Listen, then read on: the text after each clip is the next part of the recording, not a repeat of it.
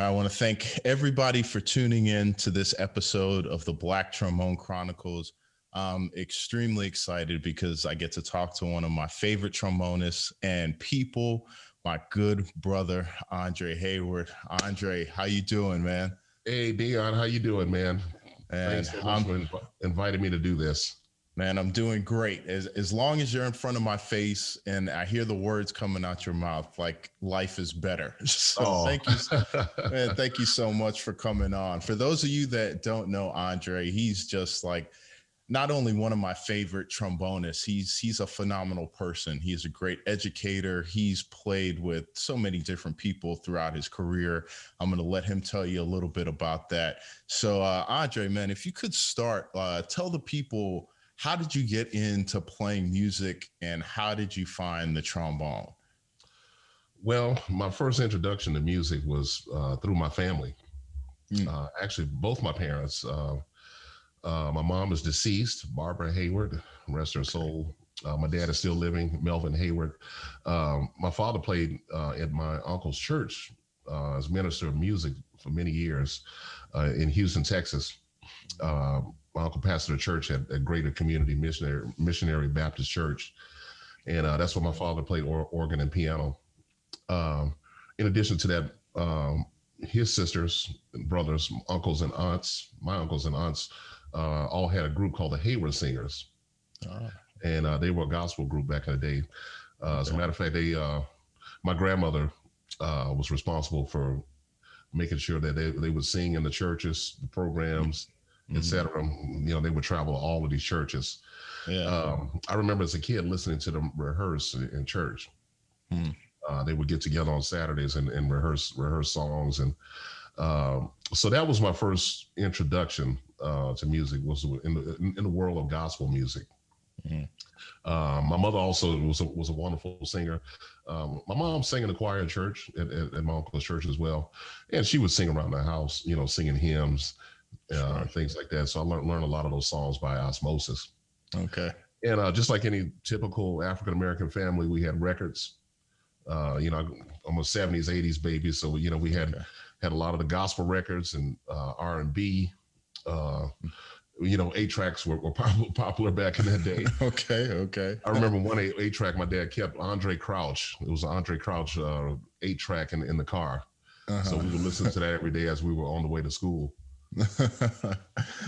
Man, it's funny how those things implant themselves in us before we even know it, you know, and how much that shapes us in the beginning. Yeah, for sure. And well, in addition to my dad's family side of the family, my mom's side of the family is musically inclined. You know, my uncle Don Gill was a musician. They all grew up in separate homes and foster homes, unfortunately. So my mom lived in Houston. My Aunt Pat and Uncle Don lived in Beaumont. So Uncle Don studied music at Lamar University in Beaumont. And he was a piano player, guitar player. He was the one that really introduced me to jazz music. Okay. And what about the trombone? Did any of them, did anybody play a brass instrument or like that in your family, or were they mostly singers? Well, this is a latter story. I discovered I got involved with the trombone due to my mom wanted me to join the band in middle school. Because prior to that, I wasn't really even thinking about music. I'd always loved music. I grew up around music. And it was always fascinating when the band would perform at schools. My elective was Spanish. Oh, wow. so I wasn't even thinking along those lines. So my mom, I guess she figured that being in the band would help me stay out of trouble. Sure. So that's when I joined the band in 6th grade at Holland Middle School. Okay. At the time, you know, we had to choose instruments. I initially wanted to play saxophone. Okay. But the only 2 choices were the trumpet and trombone. And then I'm looking at this trombone with this slide and fascination and mystique. There's a certain mystique about it, about this making music with this slide. So I chose that. Wow. Wow. By choice. By choice. Yeah. Yeah. So, and, got it home, started buzzing the mouthpiece. When I was buzzing, I went in the closet and started buzzing. I got my first few notes out on the mouthpiece, and I think I even taught myself "Mary Had a Little Lamb" the first day of having it. Wow. So I knew then that that this is it's going to be a lifelong thing. Yeah, yeah. Did it feel pretty natural to you when you first started playing? Like, it actually seems instinctive. It actually did. At first, when you first pick up an instrument as a young brass player, you get the tickles and the tickles and tingles in your chops. Yeah. But other than after getting through that, it felt great. Yeah. I wonder if my middle school teacher tricked me, because I wanted to play trumpet, but they went alphabetical. So when they got to Tucker, there were no more trumpets. So he said, "I'll just play the trombone for now, and eventually you can switch to trumpet." And then I started playing trombone, and I guess I was kind of natural at it, but he was like, "No, you're a natural on the trombone. Like, you should stick there." Now, I don't know if he did that to just kind of trick me to not switching to trumpet because he needed trombone players. But I think most of the band directors would do that. When they wanted a student on a particular instrument, they would use those tactics. Yeah, right. Well, good on him. I'm glad he did it, because it was the right choice. Yeah. So as you started to get into music a little bit more, were there any African American teachers that played an influence on you that might have inspired you to say, "Hey, maybe I want to do this for a living"? Well, I got to say, it was my Uncle Don. Yeah, my Uncle Don, because he had long stopped playing, because he used to play around the Beaumont, Texas, Port Arthur, Texas areas. But he would tell me all these stories about his gigs. Uncle Don actually did a few records. He had a funk band during that time, and he had written a tune that had become a hit called "Don's Dream." Okay. I got to get a copy of that from my aunt. She's the only. I think she's the only one that has a copy of that 45. Oh, wow. But I think it was just hearing his stories of playing locally, and Uncle Don would often talk about chords and scales. This theoretical talk that fascinated me. As a young kid, you hear 7 chords and suspensions, and it's like, what is that? Yeah.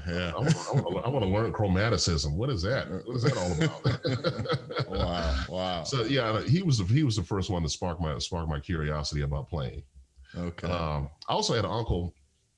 My mom, like I said, they all grew up in foster homes. So Uncle Alton Denson, who my mom was close with, had a record collection. And I'll never forget, this is Hurricane Alicia back in the 80s. He had lost a lot of his records in a flood, but he managed to save a few of them. Yeah. And so he actually gave me his old stack of records. Yeah, and that collection was Chico Hamilton and Lou Donaldson, Thelonious Monk.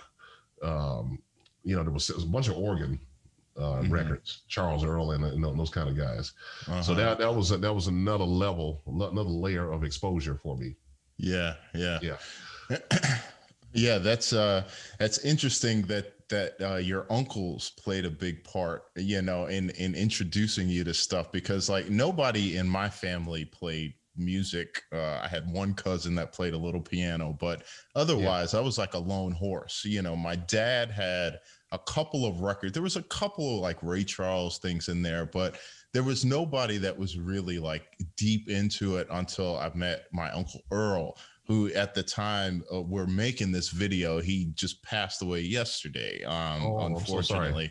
Sorry. But he was a cat that looked, thank you. He was a cat that looked out for me when I first moved to New York. And he actually knew a lot about jazz. He was like, Sonny Rollins is a Jamaican cat. He had a heavy Jamaican accent. So, Sonny Rollins, this guy, this guy. And he actually was the person that hit me to Don Drummond. Who a lot of people might not know about Don Drummond. Man, a lot of people do not know. They sleep on him. I was in France with Jazz in Lincoln Center. I'll never forget. I think it was Toulouse. Toulouse, France. And ended up going to this market, this kind of outdoor market, and where they sell things, flea market, if you will. And there was a booth where the guy was selling records, and I saw a number of Don Drummond's recordings. Wow. Yeah, because I found out about him through Larry McClellan. I don't know if you know him. He's another I want to recommend for the show. Oh yeah, for sure. Larry worked at he was on faculty at Berkeley for many years. Great trombone player, but he was the one that kind of pulled my coattail about Don Drummond. But I didn't mean to veer off. Yeah, no, man, because I didn't know much about him, and a lot of people don't know a lot about him. Don Drummond, he was like the J.J. Johnson of Jamaica. They say even J.J. would fly down there to check him out. And he was a cat that was like very responsible for a lot of the horn parts that you hear in ska and reggae music, was this cat, Don Drummond. So my uncle told me this story about a house party that he was at. Who knows whether this is true or not, but it was a good story. A house party that he was at, and Don Drummond was like down the street playing his trombone. And people heard that. So people left the party and went and joined him down the street. And then he walked everybody back into the party while he was playing. And he was like, by the time he hit the stage and was playing, it was just like nuts, all these, this is crazy legend, but rest in peace, Uncle Earl, and for, being the uncle that like was always had some cassette tapes in his car and like, check this out. Oh, that is so cool. That's a great story about Don Drummond. I'm surprised they haven't done a book or a documentary on him. Yeah, I think there is a book about him. I think there is a book that I definitely got to pick up. But that uncle connection, made me think of that, because our influences come from so many different angles. Yeah, and I do got to trace back. My father. And aunts and uncles, they were big influences on me. In addition to that, we had cousins, so there was an extended Hayward singers, through the cousins, and watching them in church. My cousin Shannon and Faye, and my cousin Troy Hayward, he played in my uncle's church as minister of music for years. He's been gone for a few years now. But just watching them in church, that played a big influence on my musical development. Yeah, definitely. I hear that when you play, you hear that gospel, that church influence in your trombone playing, which thank God for that. Yeah, I can't help it, man. It just comes out.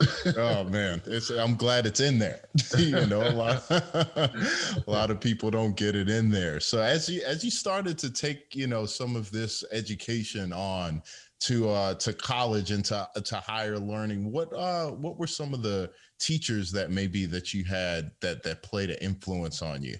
Oh man, well, let's go back to high school. Okay, because I had many great band directors. Even starting back to my middle school director, Leon Schreiber was my director my first year in band, and he had already, he was already at retirement age, so he retired my 7th grade year. Okay, and a guy by the name of Bob O'Neill, who played lead trumpet for Maynard Ferguson, was our band director for the remaining years in middle school. And Mr. O'Neill was the one that exposed me to harmony. I'll never forget, he was teaching me the blues scales and the pentatonics and the Mixolydian scales through Dan Hurley's book, Scales for Jazz Improvisation. Okay. And he let me hear a bunch of Maynard recordings, and there was some recordings of Maynard, even some records of Maynard playing trombone. So that really opened my ears up to the music. High school, I went to High School for Performing and Visual Arts, the abbreviation HSPVA. Okay. And so we had a wonderful jazz band director, Bob Morgan. He goes by the name of Doc. Doc is he's still one of the prolific educators, although he's retired. And big influence in the world of jazz education.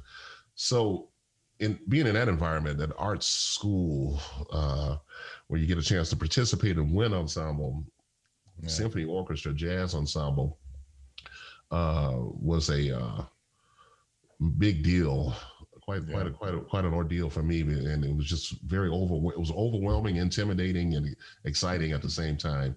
Yeah. You know, you coming from middle school from just playing football, pep music, Right. you know, concert band music to this environment, Yeah. and so you had to get it together quickly. Yeah. Yeah. Who were some of the other students that were in school with you at the time that maybe kind of pushed you? Yeah, well, at the time, these are names that you would know. Chris Dave, Okay. also went to that school. Not sure if you know of anyone, David Detweiler, who's now teaching over at Florida State. Okay. He's a great tenor player. Mm-hmm. I was just trying to think of names that you might recognize. Sure. Yeah, Chris Dave would probably be the most household name. Mark Simmons, great drummer. Yeah. Okay. Yeah, he also went to that school as well. All right. Yeah. Eric Harlan, who's my cousin, went to that school, but it was much later. Okay. Dig it. Dig it. Now, as you kind of went on and started becoming a professional performer, you came up in I would say like the real jazz university. You worked with the Queen, Betty Carter. Could you tell the people, I mean, people that don't know, should know this. Betty Carter bred like some of the most amazing musicians at a time that it was kind of just transition in jazz, and jazz used to learn through all these different institutions. You would play in a band for a long period of time. You would learn from the people that have done it before you. As education and school came along, some of that stuff got lost, but Betty Carter was like jazz school, real life school, university, life university.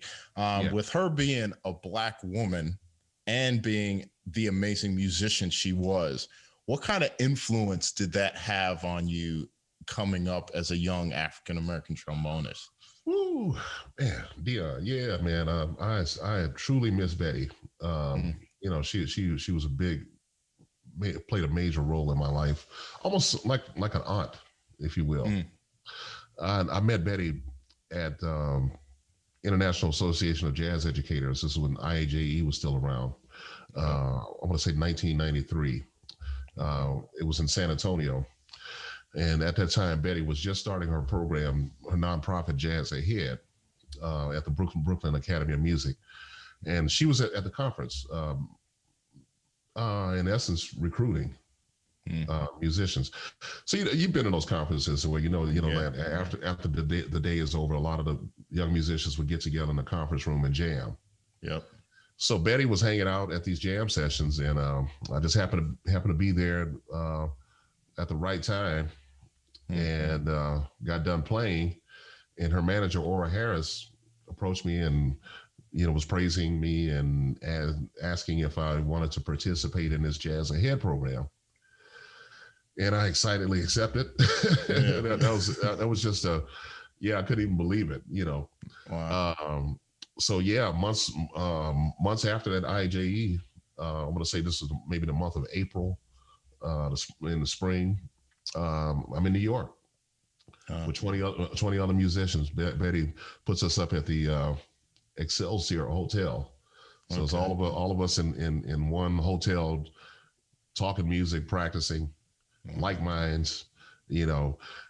So we in this program for a whole week at Brooklyn Academy of Music. And I'll never forget that very first Jazz Ahead. We had people like Marcus Prentup, Cyrus Chestnut, Jackie Terrison, Teodros Avery, Melvin Butler. I mean, it was just a whole host, Matt Garrison, a whole host of cats. Wow. I don't know if you knew Pevin Everett. He was a great trumpet player. Yeah.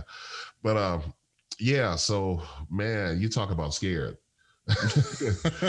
Betty had a way of just getting right in your face and telling you what's needed, and she didn't hold back. Yeah, she didn't hold back at all. We were required to compose, so everybody had to present their compositions. So by the end of the week we have a program, we have a show to do. So yeah, you man, you talking about being under the fire. That was a great experience. Yeah. Technically, you're only supposed to do Jazz Ahead once, but I think it was because Betty had a shortage of trombone players. I was able to participate in Jazz Ahead for 5 years up until her passing. Okay. Wow. Which was very good. I never had a chance to extensively tour with her. But I'm gonna do spot dates with her. I did the Chicago Jazz Festival. Yeah. I did her record. I did her last record. I'm Yours, You're Mine. Yeah. This is back in 1996. Also did a week at Yoshi's with her in Oakland. And so that was and then the very last Jazz Ahead, which was held at Kennedy Center in 1998. That was the last time I saw her. Wow. Yeah. And what was it like being on stage with her? Like, but I mean, for the people that grew up with Black mothers, you understand what the Black woman can commit. You understand that type of respect. You understand what those looks and all of that. But what was that like on stage as a musician? Oh man, you talk about terrifying. Terrifying and exciting at the same time, but more terrifying than anything. Because Betty's listening; she's listening to everything. She don't miss anything. Yeah, I never forget. We were at Yoshi's and she had called something one of her originals at very breakneck speed. And I'm like, man, I'm holding on for dear life. So I'm like, all right. Yeah, but she just had a way of telling you the right things on the spot, and sometimes in front of the audience. You're right. So, if you don't get it together by then you're in trouble. Yeah. Yeah.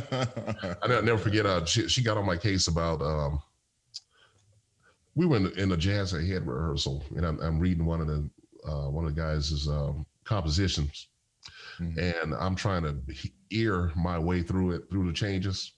Okay. Betty got right up in the stand, and she pointed, "Look at those changes. Read those. You got to think. Look at those changes. You can't just hear. You just can't hear." I was like, "Oh, okay. All right. Thanks, Betty. Oh, appreciate it." I got another funny story. Please. I got a couple of stories. Please. So I'm in New York. I call myself trying to make it in New York. This is like the mid 90s. 94, 95. Okay. I think I was there. I think I'd just done a gig with Roy Hargrove, a big man thing. And so I'm like, okay, I'm gonna try to stay here for a while.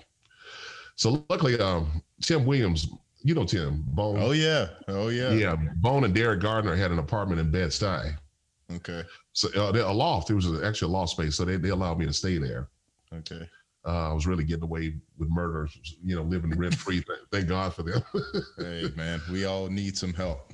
Yeah, but anyway, I got to a point where I ran out of money because I was basically just hanging out at Smalls and trying to find what was happening at Vigione's and all these other venues. Right. So I called Betty up in a pinch. Hey Betty, I hate to bother you, but I was wondering if I could borrow a few dollars and then I can pay you back. I think I did have a gig coming up, and then I was able to give it back to her. And she said, "Oh, you run out of money, huh? Why don't you come over?" So I get over there.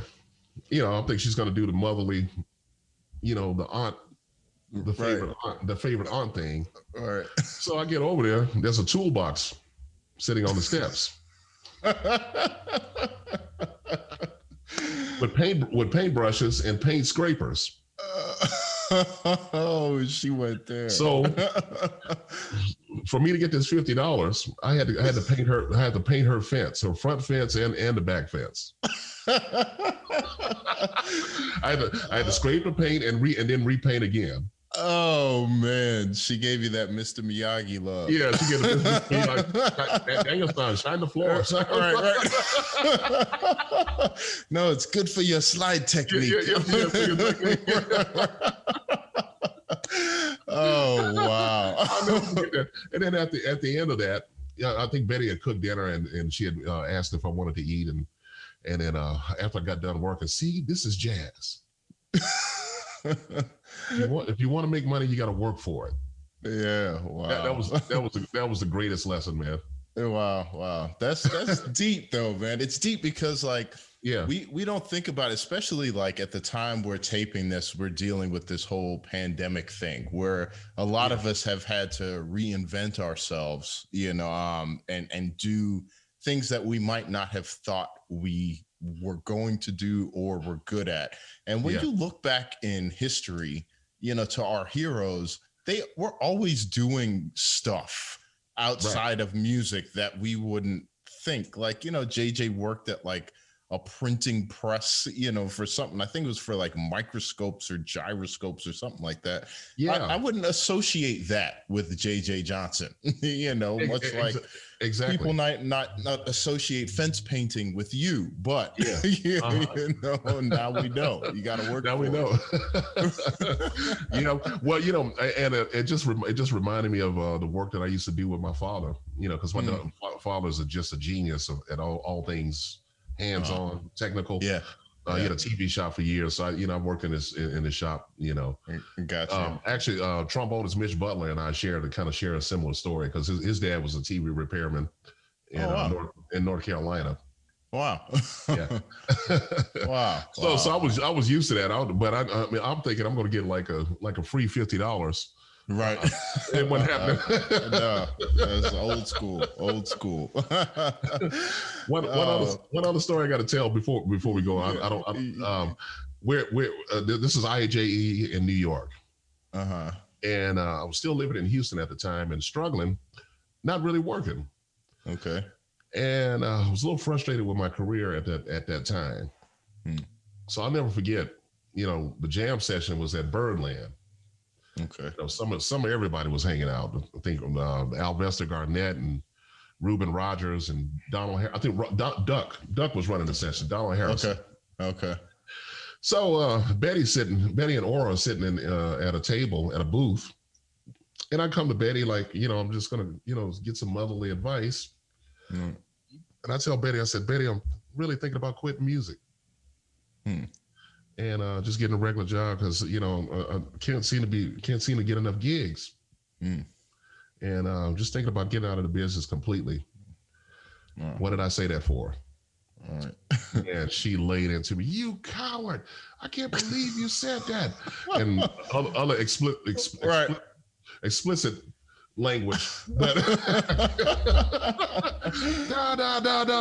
I mean, she just cursed me out the whole night. Wow. She was so upset. She was in tears. Wow. And she got up from the club and got in the cab and went home. Wow.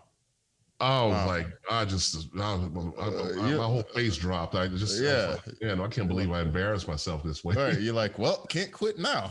Yeah. You coward! I can't believe it. What are you doing? I worked all my life to try to build a career, and here you are talking about quitting. Yeah. Man, so that's deep. After that night, I called her the next day. She tried to apologize. She hung up in my face the first time.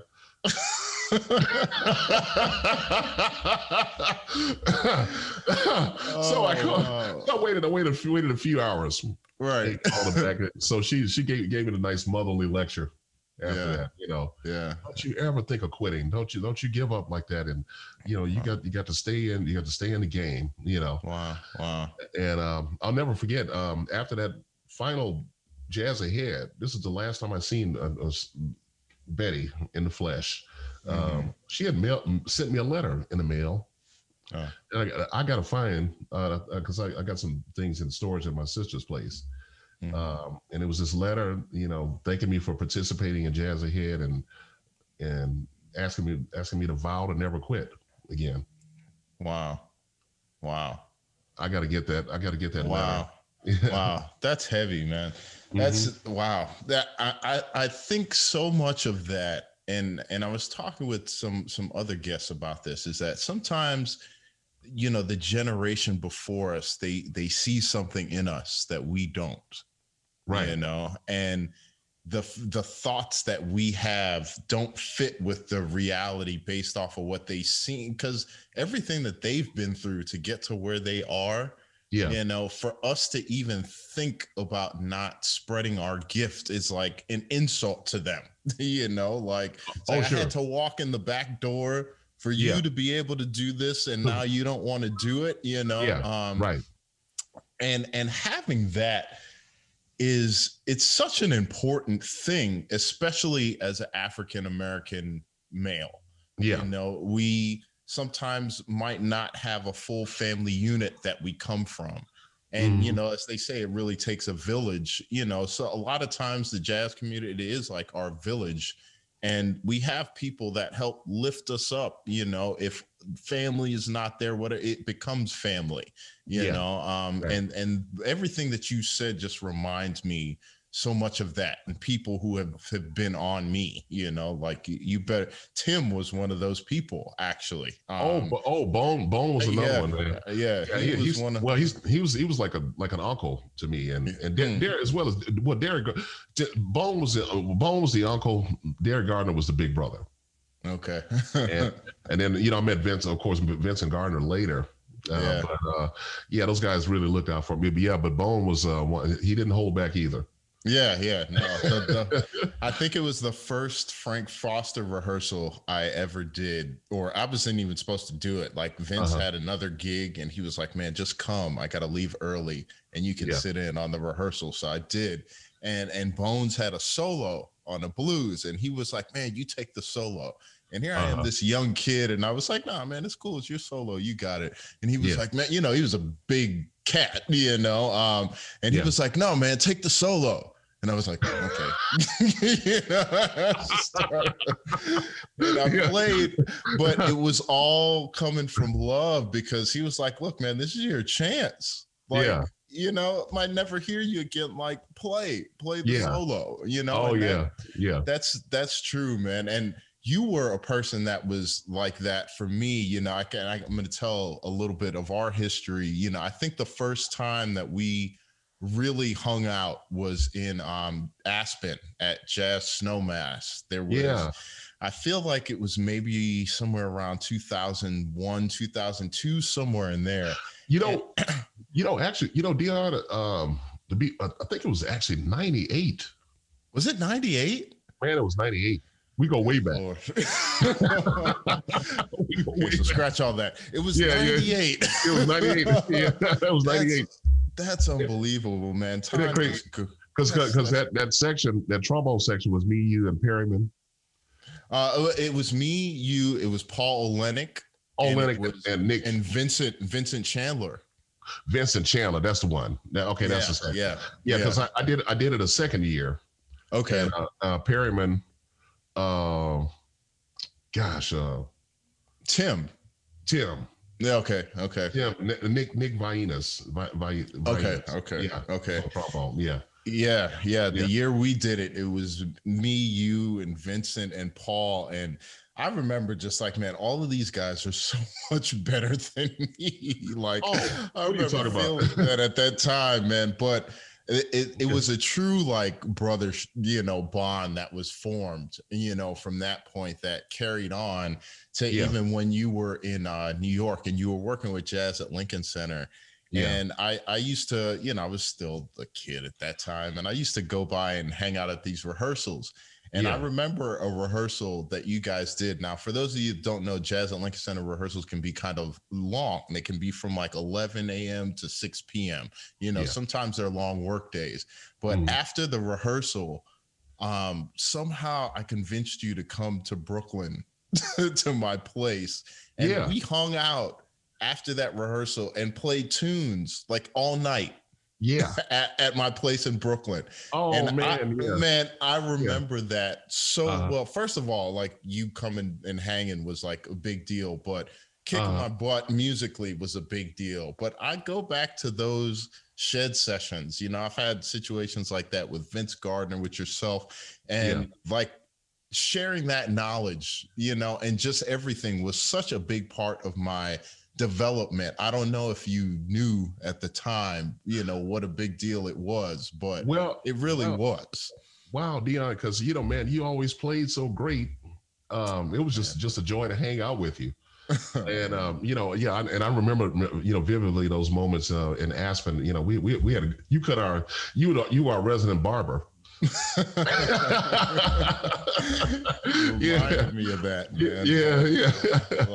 Yeah, man. I did what I could at the time. Yeah, no, you did a great job too. Yeah, man. We had some moments there too. Just all of us jamming. After the day was over. Yeah, and I do remember that night that in Brooklyn we were hanging out, and yeah, that was a lot of fun. But gosh, man, I never viewed you as a kind of student, kind of that student mentor kind of thing. It was always like, man, he's a great young player. And man, fabulous, great to hear. Always good to hear you play, and nothing but soul coming out of your mouth. Man, and I learned all of that from you cats. It was such a big inspiration, and I think people should realize how important it is to have that step. When I moved to New York, I was looking at cats like yourself, Vincent Gardner, Wycliffe Gordon, Ron Westray. I knew you were like a generation ahead of me, but I watched the moves, and how you moved and who you learned from and how you learned. It wasn't just enough to say, hey, go check out this record. It's like, no, we're going to play, and we're going to sit in front of each other, and I'm going to try to mirror what it is that you're doing. Well, man, I tell you, I guess if anything, it's a pass the torch kind of thing, because, Slide used to do that with me. Slide was so gracious, man. He would let me come by and visit with him. And we would just play tune after tune. Yeah. There was some moments, where we would just go through the keys. And Slide wouldn't tell you how to play. It wasn't never a formal lesson, although I wanted it to be. Right. But it was Slide would have a way of giving you a look. His eyes would just bulge. He would be laser targeted on you, like if it's something that he's playing, that he wants you to deal with. Yeah. Then I just knew his clues. I knew there was a homework. Man, I knew that look. We were this was like in the last couple of years, I got a chance to go over to his place and shed with him, and we were shedding on some D flat blues. Yeah. And he was just like looking at me the whole time. And I was like, oh God. It's what they call the Benny Goodman Ray. Yeah. Okay. Yeah. Benny Goodman had a way of staring at his band members when something wasn't right.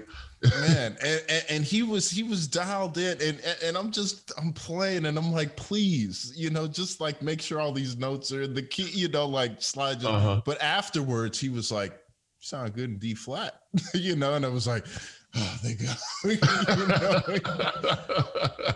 He was zoned in though, man. Yeah. And he's such an inspiration as far as, like you said, just you have to, and I've learned this a little bit from like how we learn. Our mirror neurons are so strong, and what we see, we imitate. That's something that we can't avoid. So we have to pass the torch like this. Hence, once again, why this series is so important. Because I feel like this is going to be passed on to the next generation of cats. Oh man, I'm so excited that you created this series. Well, the Chop Shop is one thing. All the invaluable lessons that you're posting on a regular basis, and this Black Trombone Chronicles is very important because I for a long time I often felt like not enough of us jazz trombonists, as well as the trombonists in the orchestral world of color, knew each other. So this is how we bridge that gap and make the connection. Absolutely. I fully agree. Agree. Yeah. What advice would you give to up and coming African American trombonists that maybe might be looking to us, as the person that's bridging that gap for them? What kind of advice could you give them to navigate their way through? I mean, you came up through the jazz ahead, you're around cats like Roy Hargrove, like, you learned a certain way. What type of advice can you pass on to the next generation? Well, the first thing is, I would say, study the trombone. Become a devout student of the horn. Just because you're playing a certain genre, jazz or commercial, doesn't mean that your technique or your facility on the instrument should just go loose. The same techniques that we learn out of method books also apply to improvisation and ensemble playing in a jazz context. So yeah, obviously, just commit to becoming a scientist of the instrument. The other thing is studying the lineage, the lineage of trombone. Not just speaking about jazz music or pop music necessarily, but all of the literature associated with trombone, because we got to go back to Bach and Chopin and all of these. Well, all the great trombonists, the Arthur Pryors and the Christian Lindberghs and those people. So listen to everything. Yeah. Keep your ears open. Keep your eyes in the books. Because oftentimes we're not playing gigs where we have to improvise every time. A lot of these situations could be studio, big band, orchestral, commercial, Broadway musicals.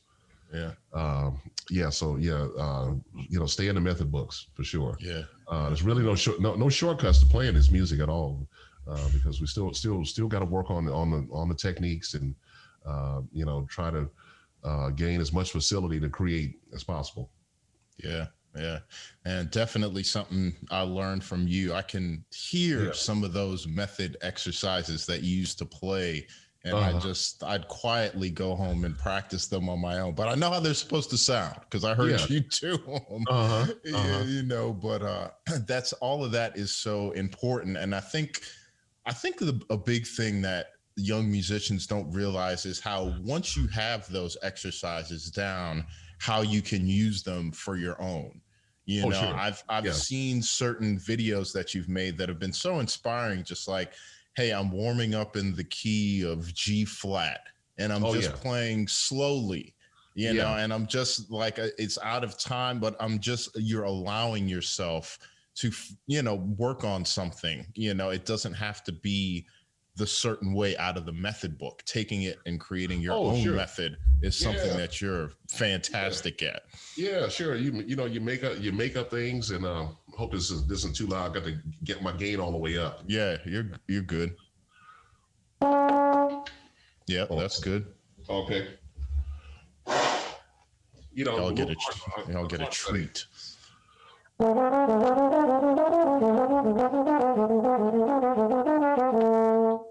So I take that same exercise, play it in a minor key. It gives me a chance to work on my minor modes. You're right.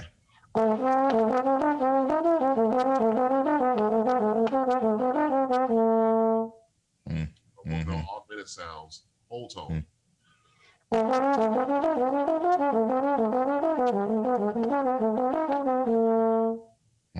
Or super low and have what do they call it? Diminished whole tone scale.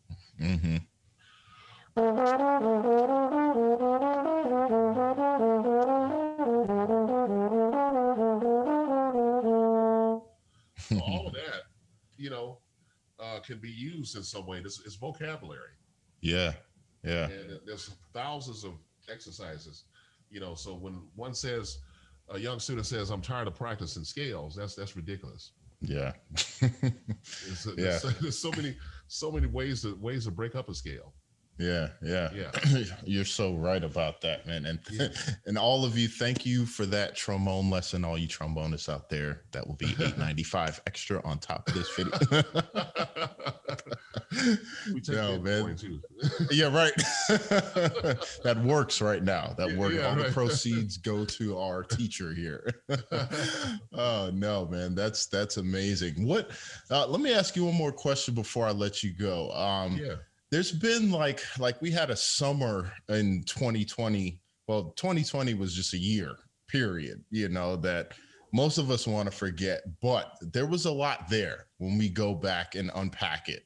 I know it was a heavy year, not just because of COVID-19, but because of a lot of what was going on with the social injustice across the country.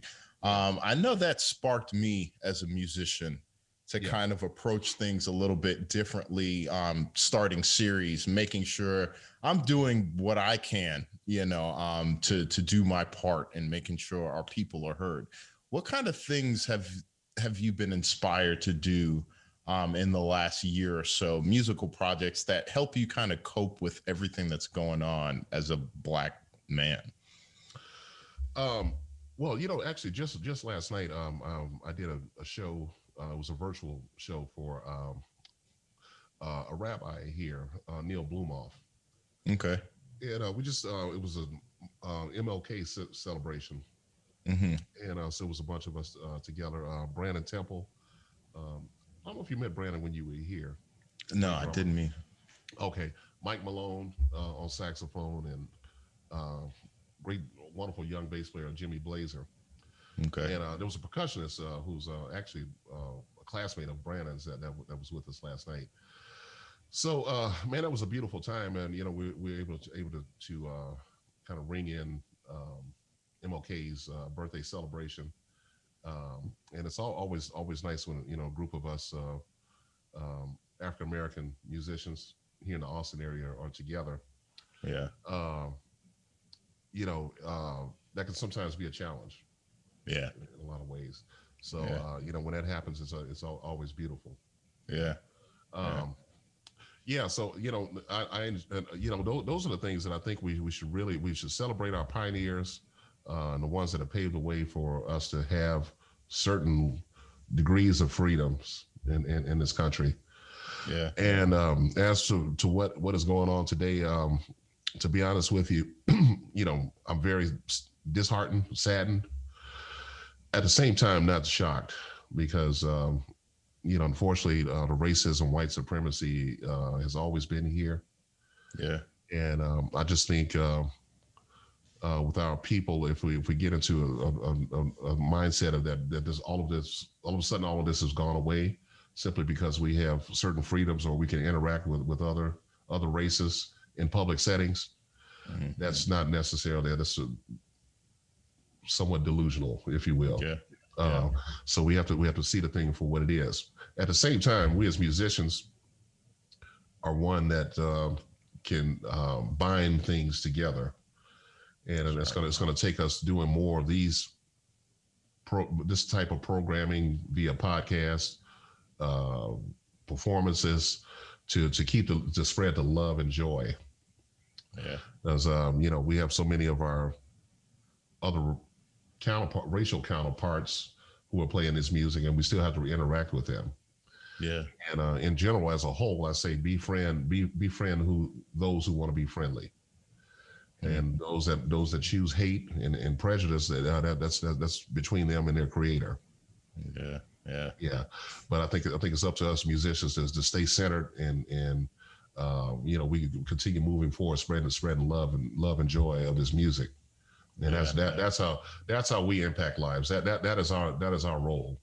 That's right. A lot of people think minister, the term minister is limited to the church. No, minister is someone that's willing to go out and do something when they don't necessarily want to. Yeah. Go out and mentor when they don't necessarily want to. It's a mission. That's right. So we have to think of ourselves as such.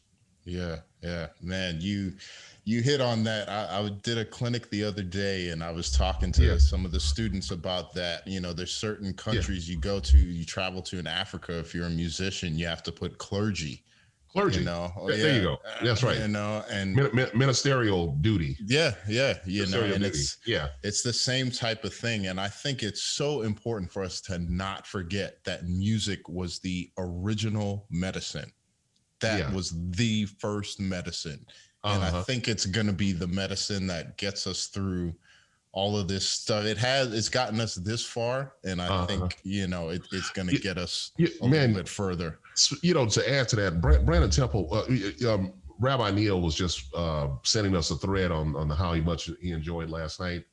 And Brandon Temple is one of our master drummers here in town, man. Just somebody I want you to meet in the future. Okay. But he just said, he said something in this thread. He said, music in its purest form is prayer. Wow.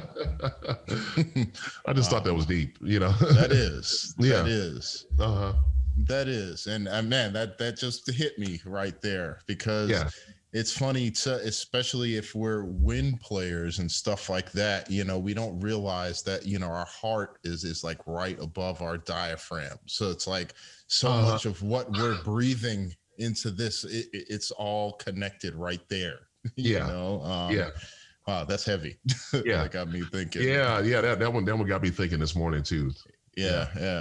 Man, thank you so much for sharing all of those gems. Hopefully, you know, the audience out there is thinking as well. You know, Andre, I can't thank you enough for not only playing, but for sharing. Just like you are one of the, like I said, one of the most amazing people I know. Every time I talk to you, my heart and soul just fills up. You know, oh my goodness. I feel a little bit better. So thank you for taking your time, man. Oh, well, Dion, thank you so much. Thank you so much for creating this YouTube channel and putting this series out. This is so invaluable for all of us. Man, this is going to be an educational resource for all time.